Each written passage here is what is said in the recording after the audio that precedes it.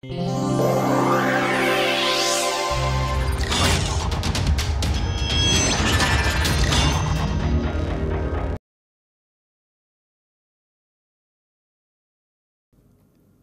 the last lecture, we talked about static deterministic linear inverse problem which are well posed. Why it is well posed? Because we did not find any difficulty in the solution process.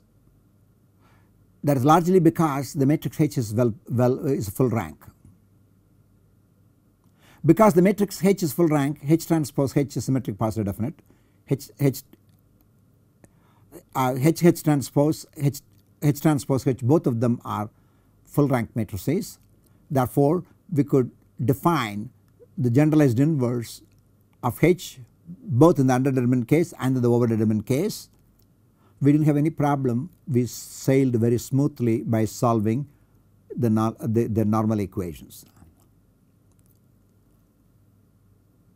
So it makes sense to ask ourselves the question, what happens if H is such that is not a full rank, and that corresponds to ill-posed problem. So ill-posed version of the static deterministic linear inverse problem is what we are going to be looking at, and we will also talk about what is called imperfect model along the way. So Z is equal to H of x is the linear least square problem. H is the matrix which is M by N. In module 3.1 we already talked about the well posed problem, linear least squares. The well posed problem essentially banks on the assumption that H is a full rank. That means the rank of H is minimum of M and N. So in the overdetermined case the rank of H is N, in the underdetermined case the rank of H is M. So we have considered both the cases under one rule, namely the rule of H being a matrix of full rank. Now we are considering a complementary case where what happens when H is rank deficient. So what does it mean? When the rank of H is not equal to the minimum of M and N but is less than the minimum of M and N. So in the overdetermined case it is not N but less than N, in the underdetermined case it is not M but it is less than M. Such problems are called ill-posed problems. So well posed versus ill posed largely determined by the properties of the matrix H. Please remember H, Z is equal to H of x defines the static model. The properties of the model is defined by the matrix H. So we considered one aspect of the properties of the model. Now we are considering another aspect of the properties of the model, full rank versus rank deficient. When the H matrix is rank deficient, the Gramian matrices H transpose H and H transpose are symmetric, but they are not positive definite but they are singular. That means the determinants are 0. That means at least one of their eigenvalues is 0. If at least one of the eigenvalues is 0, it is not positive definite, it is only positive semi definite. So positive semi definiteness of H transpose H and H transpose leads to singularity, and that leads to the fact I cannot simply now compute H transpose H inverse or H transpose inverse. I can't compute them because they are all singular. I cannot compute these inverses readily. These do not exist.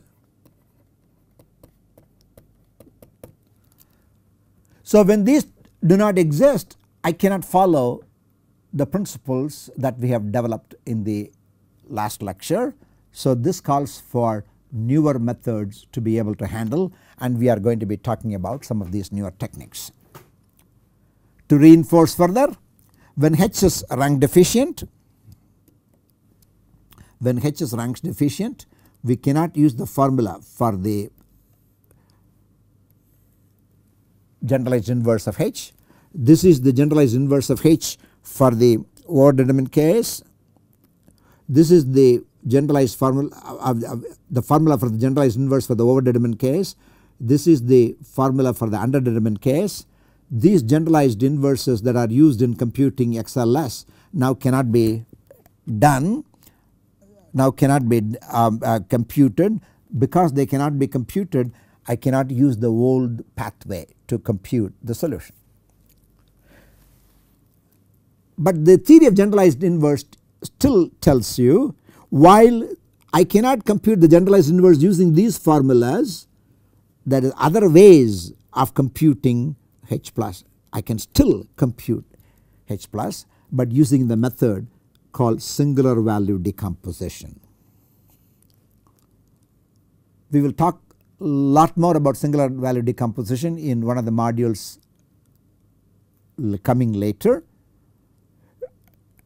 and using this one can solve, even though one can solve using singular value decomposition. At this juncture we are not going to use this, we are simply looking for another alternate formulation of linear least square problems.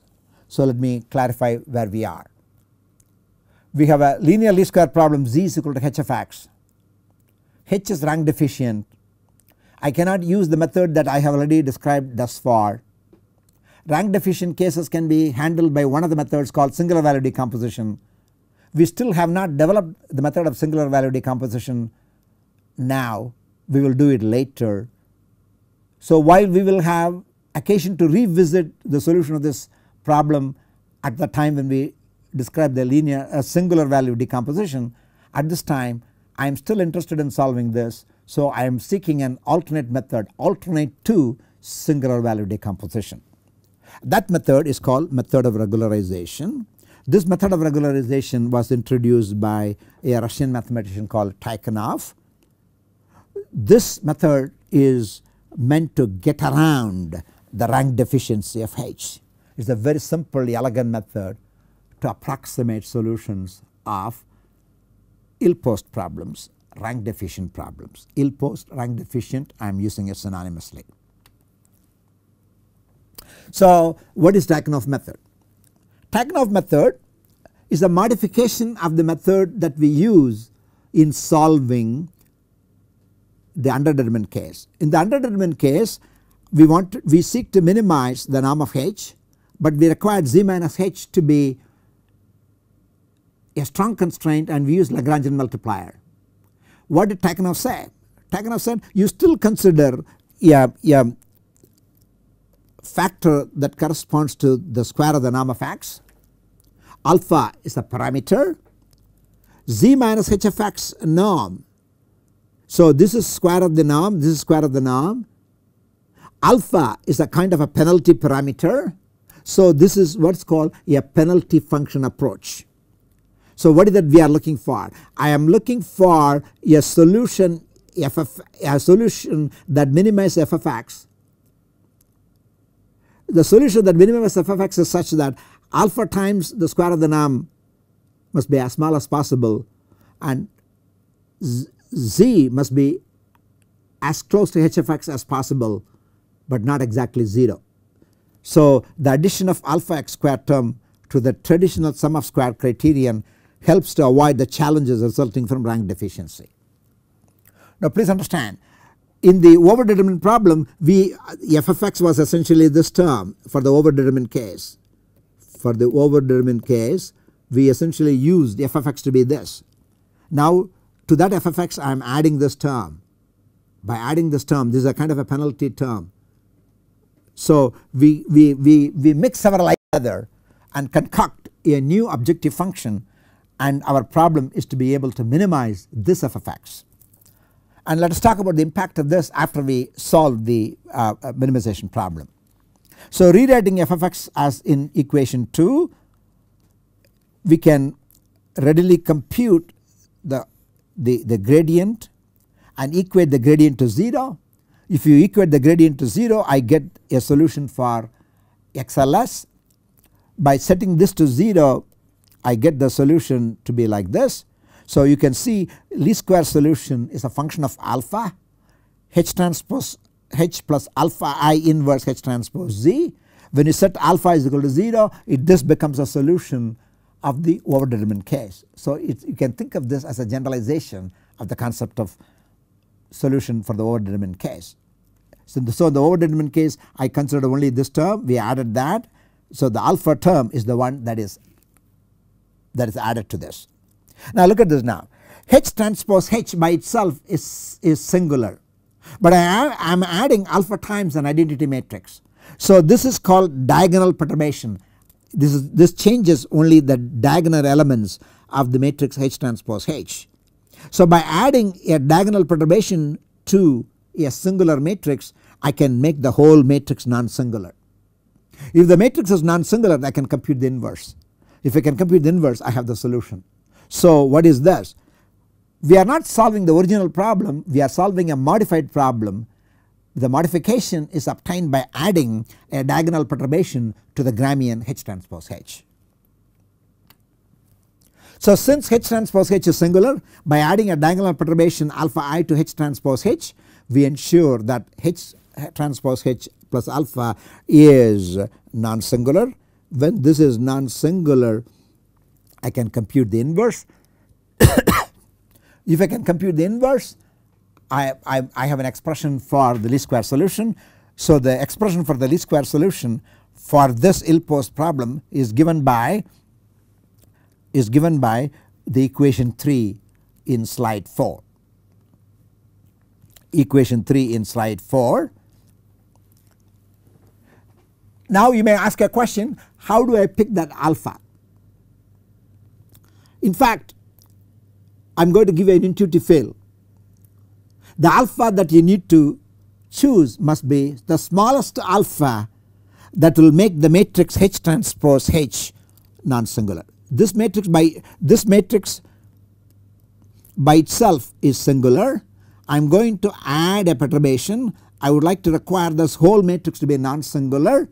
So I want to ask myself the question, what is the least alpha that I should use in order to render the resulting matrix to be non-singular? Such an alpha always exists, it can be proven. So this is a very nice generalization. So when H is a full rank, we simply set alpha is equal to 0. When H is rank deficient, you pick the least alpha that will make this matrix non-singular. So once you have picked the least alpha that will make it non-singular, I can solve the linear least square problem. I have a least square solution. The existence of such alpha is guaranteed by a theorem in matrix theory called Gregorian circle theorem. Using the Gregorian circle theorem, one can estimate the least value of alpha. One can estimate the least value of alpha that is needed to be rendered this is non-singular. Such a thing exists. It is a very simple result. So what is that we are trying to do? By formulating the problem as a penalty function problem, we can even solve an ill-posed problem nicely. Now I am going to talk about the use of matrix identity. I hope you all remember that we have talked about several different matrix identities when we dealt with the modular matrices. A very well known matrix identity takes this following shape given by equation 4. This identity is very well known in matrix theory. Now I am going to start with this well known identity. I am going to specialize A is equal to H, B is equal to I, D inverse is alpha I. Why? I would like to be able to use this identity in the Tychonoff solution to see what is the relation between the underdetermined and overdetermined case. That is what our aim is. This identity with this substitution now becomes this. Using this identity, this left hand side is equal to the right hand side. So this left hand side becomes this, the right hand side becomes that. The right hand side can be simplified and that becomes this. So look at this now. H transpose H plus alpha I inverse H transpose is equal to H transpose alpha I plus H transpose inverse. These two problems, these two matrices are equal. That is the essence of equation 5. From here now I can see the lots of little things. If I set alpha is equal to 0, this becomes a solution for the left hand side becomes a solution of the overdetermined system. The right hand side becomes a solution of the underdetermined system. So Tychonoff by introducing this penalty factor alpha, was able to unify the solution for the overdetermined and underdetermined case by invoking to this very well known matrix identity. So that is the beauty of the solution of Tychonoff. So Tychonoff solution is important in two ways. One, it helps to solve the ill-posed problem. Another one, it helps to unify in trying to define the relation between underdetermined and overdetermined. So you kill two birds in one stroke. That is the beauty of the work by Tychonoff. Tychonoff has specialized in solving inverse problems of various types. He has written a marvelous book that deals with regularization methods for solving inverse problem. This is one of the simplest of the methods of regularization that is often used in solving linear least square ill-posed problems. So I have already talked about the unified approach. When alpha is 0, 6 leads to optimal solution for the full rank problem when m is greater than n. When alpha is 0 in 7, that leads to the optimal solution for the full rank problem an underdetermined case. So all the previous solution can be obtained as special cases from this unified approach, and hence the importance of Tychonoff's contributions. Now I am going to talk about the role of model, perfect versus imperfect, under static constraint. So models are static, models can be perfect, model can be imperfect. The saying goes, no model is perfect, but some models are useful. Often one assumes the model is perfect. Imperfections in a model comes from various directions. The imperfections from the model can come from incomplete physics, not complete physics. Sorry. The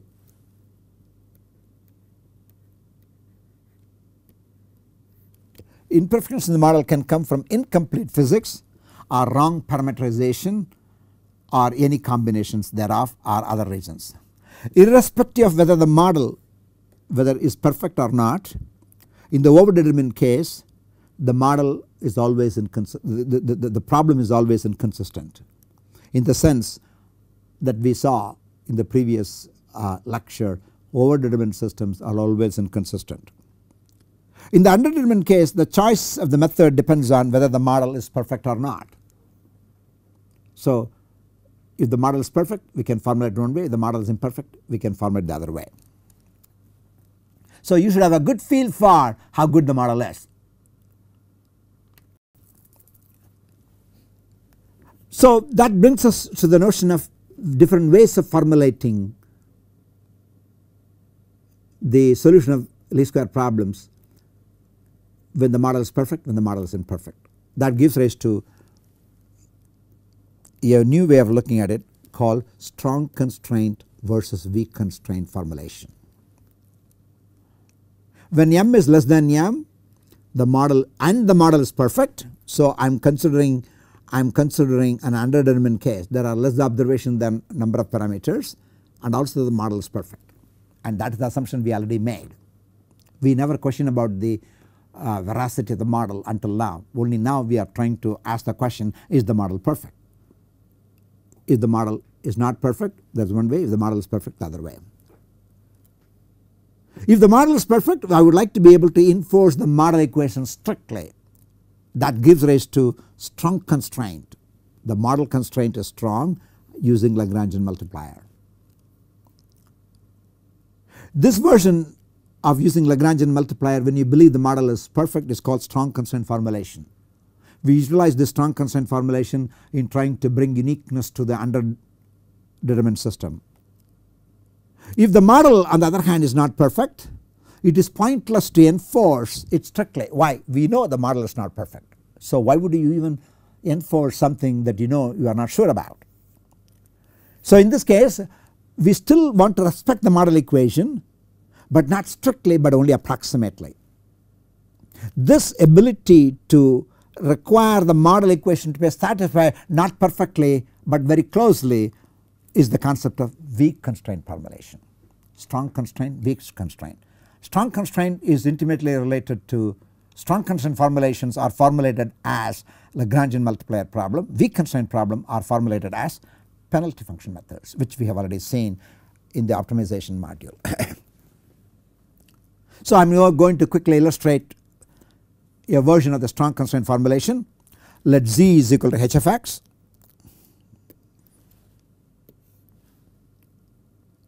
I am considering the underdetermined case. Assume H is a full rank. Recall there are infinitely many solutions. We seek the unique solution that minimizes the following cost functional. So model is a constraint.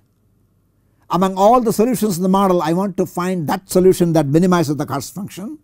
The model has infinitely many solutions. Among the infinitely many solutions, I am seeking a solution that minimizes this cost function. So this cost function is the generalization of the cost function that we have utilized already in the analysis of underdetermined system. In the underdetermined case, what is that we did? We would like to be able to find a x whose norm is minimum. But in here I would like to be able to find an x such that it minimizes j of x, which is the general quadratic function. A strong constraint formulation for this, a strong constraint formulation is to build a Lagrangian. The Lagrangian is j of x plus lambda transpose z minus h of x.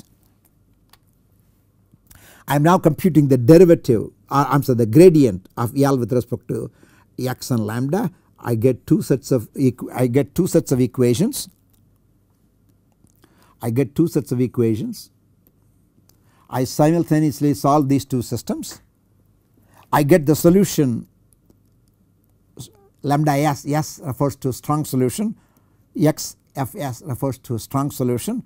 The strong solution, both lambda and x of s, are given by the equation 12, which can be easily obtained by solving 10 and 11.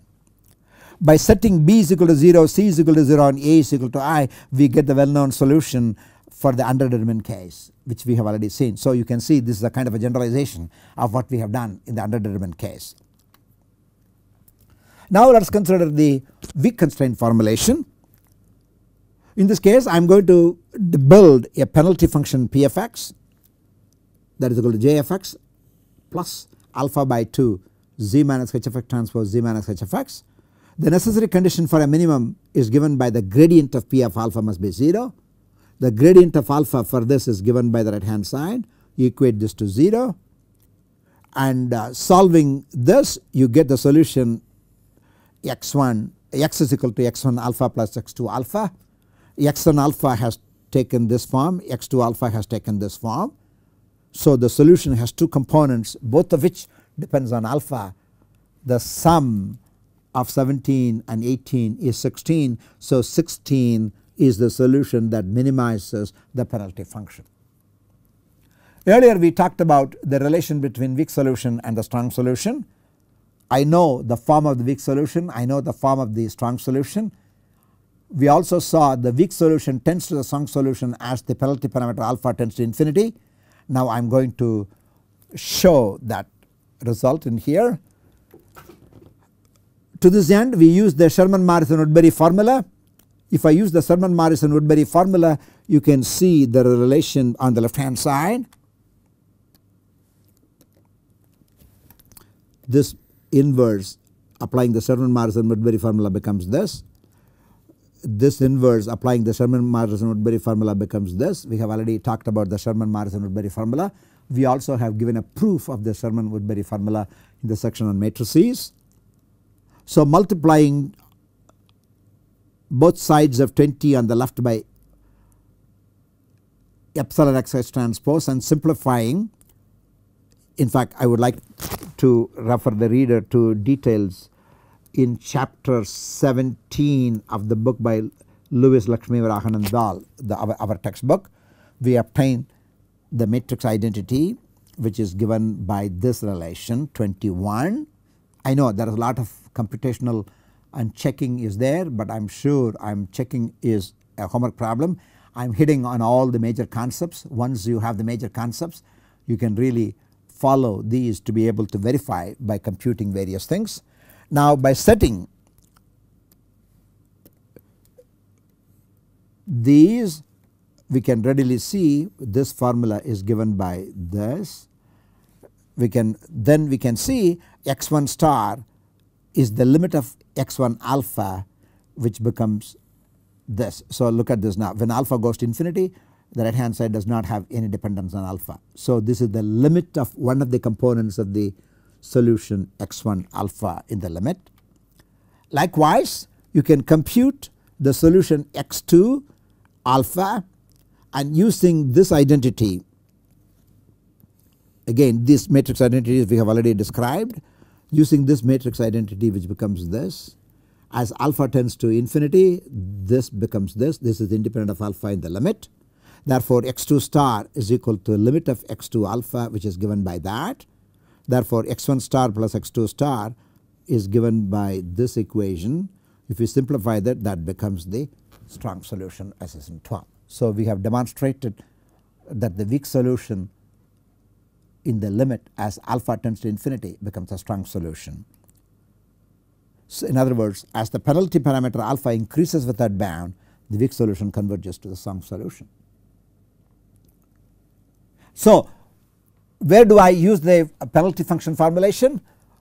You believe in the model, but you also know the model is not perfect. So whenever you have to use the model as a constraint, use the weak constraint. You know the model, you assume the model is perfect. In that case you assume you use the model as a strong constraint. So which method do you use? That depends on how strongly you believe on the goodness of the model. Therefore we have now described how to take care of very many special cases. So I would like to summarize by observing the following.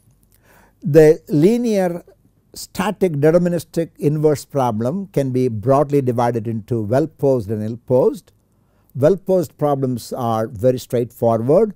Ill posed problems in principle can cause headache. There are multiple ways of solving ill posed problem. One way would be to use Tychonoff regularization, as we have talked about. The second way would be to use the singular value decomposition. We have not done that. We will wait until that is done to revisit this issue. We also then incorporated the notion of perfect and imperfect models. So you can now consider quite a variety of situations. Model is perfect, model is static, model is perfect, imperfect, model is deterministic, model is linear. So you have linearity, perfectness or imperfectness, you have well posed or ill posed, over determined or under determined. So you can consider quite a variety of formulation of the even simple linear least square problem that brings about the beauty that underlie the notion of simple linear least square methods in the context of linear inverse problems. I would like to very strongly recommend that you all work out exercises. These are simple extensions of the methods that we have solved. I am particularly referring to example 7.3. In here I am considering a matrix whose columns are 1 1 1 1 1 1 plus epsilon. When epsilon is 0, the two columns are linearly dependent. When epsilon is not 0, mathematically it is linearly independent. Therefore the eigenvalues of H transpose H are functions of epsilon. So what is that I would like you to do?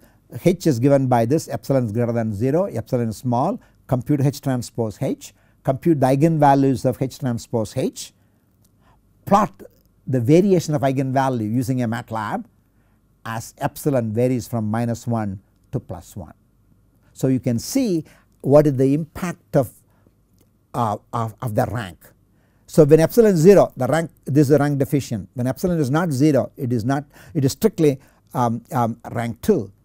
So but when epsilon is small, even though mathematically it is rank 2, it can still cause problems, and how it creates problems one can understand by computing the eigenvalues. Once you compute the eigenvalues, you remember we can compute the condition number. Therefore by computing the condition number for H transpose H, we can infer how ill posed or how well posed the problems are. So that is the measure by which we can compute the degree of ill-posedness. So this problems 7.3 is an important exercise. There are a few other problems which are routine, which follow the directions of the development, and this module follows from chapter 5 and the following report. We recently computed a report in 2014 on the convergence of a class of weak solution to the strong solution of an equality constraint minimization problem. I am sorry, that is a this must be, we must remove the point there. A direct proof using matrix identities is a technical report from the School of Computer Science, University of Oklahoma. With this, I think we have provided a broad overview of the richness of the linear least square problem, static version thereof. Thank you.